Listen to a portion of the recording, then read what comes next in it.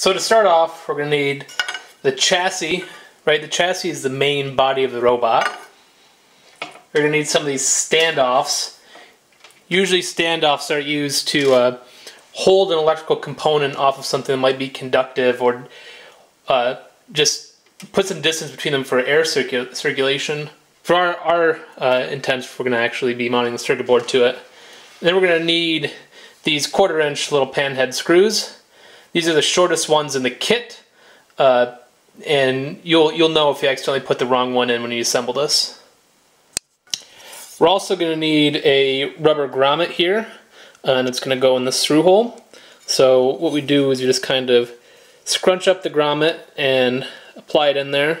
It's going to take a little bit of a kind of bending to get it to fit in there just right. It's made to fit tightly. So maybe if I scrunch it up, and there, I've kind of got it started. Now I just want to go along the edge and kind of make sure it's all even all around the edge. And there we go. So this grommet here is protecting this through hole where some wires are going to go through. And since the cut edge of the metal can be a little bit abrasive, it might actually cut into the insulation over time. And so this grommet can kind of protect it. Now we want to apply our standoffs onto this chassis. So we want to make sure that we're doing it on these outermost holes here, right? This one, this one, this one, and this one. So to start doing that, we're going to take one of our 1/4 inch screws, and I'm going to put it through. Remember, we're doing it from the inside. I'm going to put it through the hole, if I can get it there. Put it through, and I'm just going to hold it, just kind of putting pressure with my finger, and I'm going to take a standoff. And these standoffs, they can go either way. They're symmetric, right? So it doesn't matter. And I'm just going to screw it right on there like that. And then it might be a good idea to just hold on to the standoff now, take a Phillips head screwdriver, and go in there and just tighten it up just a little bit. And so we need to do that for all 4 of them. So here's what the chassis should look like after it has the grommet and the 4 standoffs applied. Next up, we need to prepare our servo motors. So oftentimes your commercial off-the-shelf components might not come exactly how you want them, right? In this case, we have these control horns on here that we need to remove. And luckily, this is pretty easy to modify, right? There's a Phillips head screw right in the middle. So if we take our Phillips head screwdriver, we can just put it in there and start taking the screw out. And once it's out, we should be able to just kind of let that fall down and just pull the control horn right off there. And now we just have the output shaft of the servo that we can work with later with the wheels. So this might just be a good idea to just put these in a little bag and keep them if you decide to modify this later. You might want to use the servos for something else. And we want to do that to both the servos. They should both have this exposed white shaft. Now we want to mount the servo motors to the chassis. And we're going to do that using these 3/8 inch pen head screws. And we're also going to use some regular nuts. And so I should point out that there are 2 different types of nuts in this kit. There are just the regular 440 nuts, and those nuts are just kind of general purpose. And there's specialized nuts in there called lock nuts, and you can see that there's actually a little bit of plastic material on them, and that makes it so the nuts don't come loose when it's exposed to vibration. But for mounting the servos, we actually don't need the lock nuts. We just need these normal 440 nuts. So we want to take our chassis here and one of our servos, and we actually want to put it on the inside of the chassis.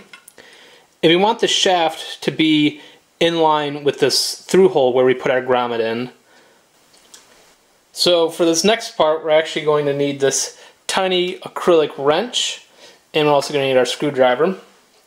What we want to do here is we first want to take a nut, and we just want to apply it to one of these holes, right? Just want to put it on the back, on the inside of the chassis, and I'm just going to kind of hold it there.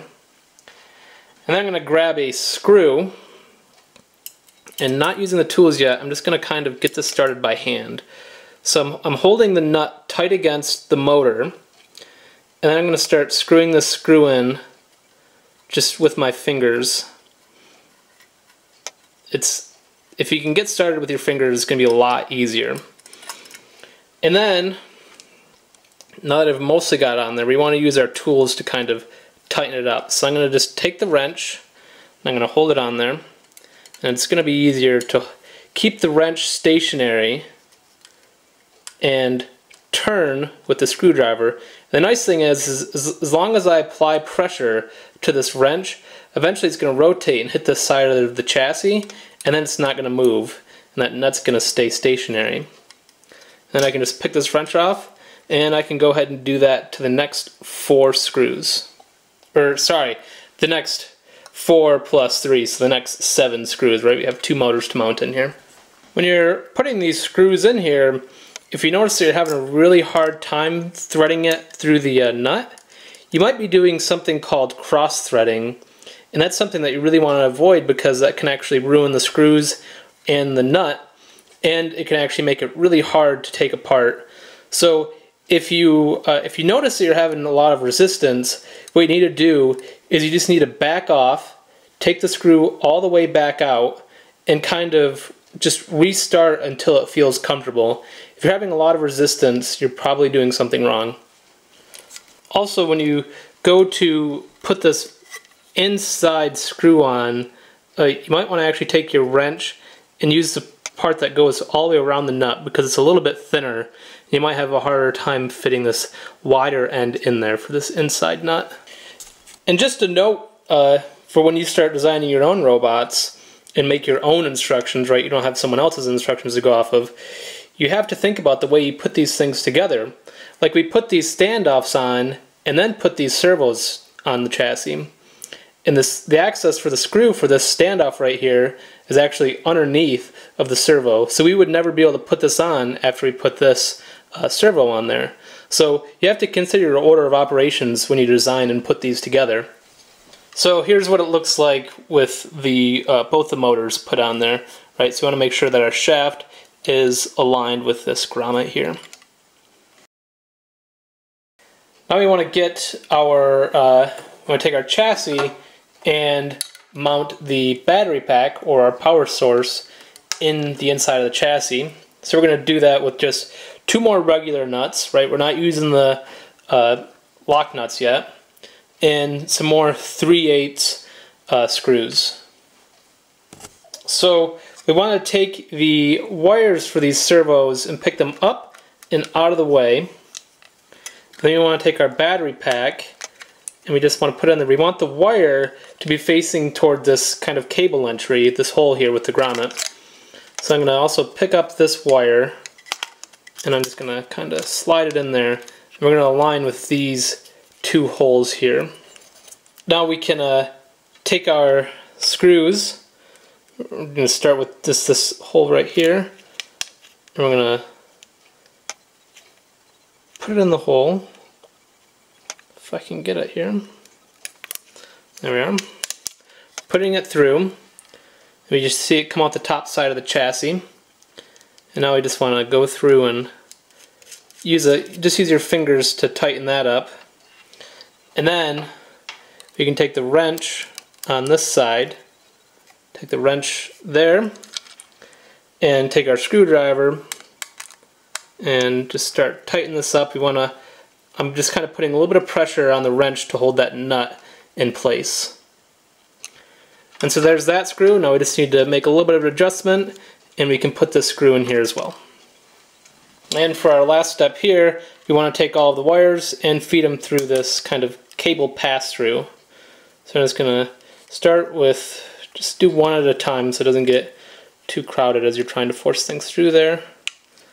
And I'm just going to loop that one through, take this other servo wire,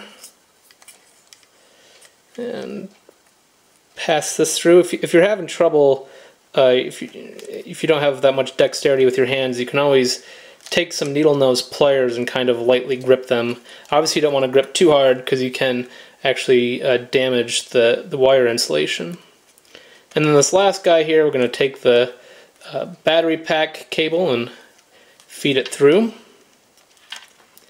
And I'm not actually going to put this underneath the servo cable here, so I'm just going to kind of force it to be underneath that cable. And there we go. So now we've got our kind of, you could say, power electronics ready to connect to the board once we're at that point. Now it's time to get some wheels on here. So we're going to take our partially assembled chassis and get our plastic wheels. And we almost have some little grippy, I guess you could call these tires. They actually look like they're big O-rings, but they're just, you know, rubber circles. We're going to need our kind of our follower ball. We're using a ball on the rear wheel because it's kind of better at turning multiple directions, where wheels are kind of really made to just go straight. We're also going to need some screws that we removed from the servos when we took these control horns off, so we need to reuse these. And last but not least, we're also going to need a cotter pin. So it's just kind of a pin that's made to be bent and hold this follower ball in place. So to start off, I'm going to put the wheels on. And so there's two sides to this wheel. And so when we look at it, we want to look at the one that has the kind of ridges on the inside that are actually made to fit and have a nice kind of friction hold on the servo. So we want to make sure we have them in the right orientation, and then we just take the screw that's made to actually screw right into the servo, right into the shaft of it, and hold that in place, grab our Phillips head screwdriver, and fasten it in there. And we want to do that for the other wheel as well. Now we want to put the follower ball kind of in the rear. So we want to look for the hole that's been born, or I guess maybe formed through here. We want to line it up with this hole in the chassis. We're going to take our cotter pin and feed it through, and then also feed it through the hole in the roller ball. So we're going to feed that through, and then we want to feed it through the other side on the chassis as well. So it takes a little bit of dexterity, but now we've got it all the way through there, and now this roller ball is captive on the chassis. And now the last step is we want to actually take the ends of this cotter pin and bend it so it stays in place. So you might be able to do this just with your hand, but that can kind of hurt your fingertips. So if you have a pair of needle nose pliers, you can actually take them, and we're going to kind of just grip this, and I'm going to kind of crush it against the side of the chassis. Same with this guy here. And now that cotter pin's not going to come out, and the roller ball is kind of stuck in place. And then for our very last step in this procedure of putting the wheels on there, we want to stretch these rubber tires or O-rings around the wheels. And this is just giving us traction, right? Traction is it's often kind of an overlooked thing that's really important when you have any type of mobile device, right? Doesn't matter how powerful your motors are, if you can't get traction, your vehicle's not going to go anywhere.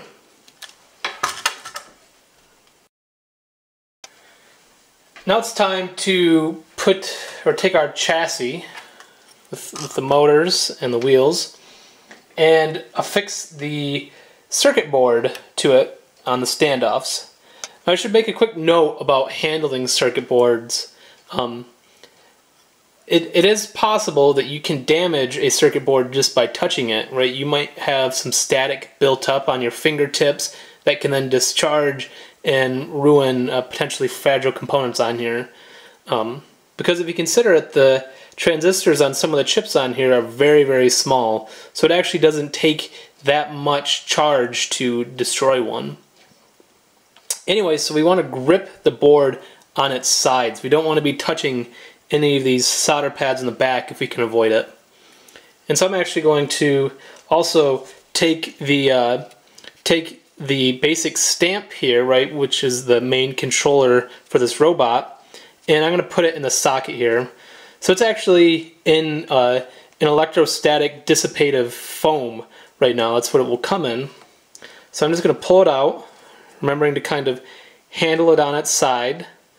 And this board actually notates that the big chip should be on the bottom and these smaller chips should be on the top.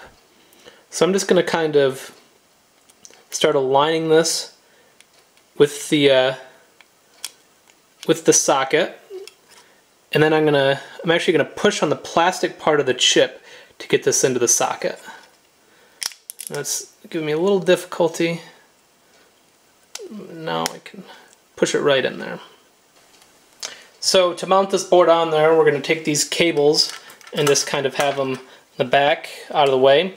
We want to have this white part here, this is just a small breadboard, facing the front of the vehicle. And we're just going to go ahead and align it. And then we're going to take some 1/4 inch screws, which are the smallest ones we have in our kit. And we're just going to go through and put it through these through holes on the board, and and start screwing it in there. Right, sometimes I went right to doing it with the screwdriver, but sometimes it might be easier to try and twist it with your finger if possible, just to get it started. Right, so I've got it started. Now that I've got it started, it's a little bit easier for me to go in there with the screwdriver and tighten that down. And now it's time for us to make connections to the board. So we need to figure out which one of these servo cables is the left motor and the right one. So to do that, I'm just going to take on one of these and just kind of lightly tug on it. All right, just lightly tug. And I can see that this wire here is moving. And so this is actually the left servo wire. So that must mean that this is the right one. So then, our guidebook tells us that the left one is going on the leftmost connector, right? Actually the leftmost set of pins, they both go into the kind of the same connector. And our guide also says that we have black here and red here. So we need to take the servo cable and make sure we have it aligned. I'm just going to plug that in there, just apply a little bit of force. And then we can take our other one, and it's going to be in the same orientation, and it's just going to be right next to it. And we can, once again, apply a little bit of force. And there we have both of those cables. And then we can actually kind of take this and maybe tuck it in there a little bit.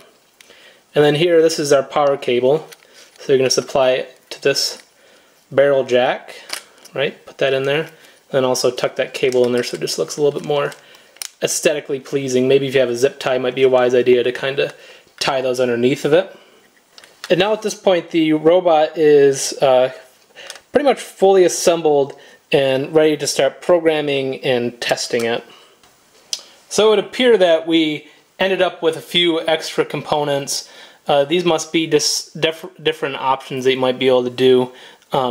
Maybe they have different connections or different attachments. So I'm just going to take these and put them in a Ziploc bag. I might experiment with them later.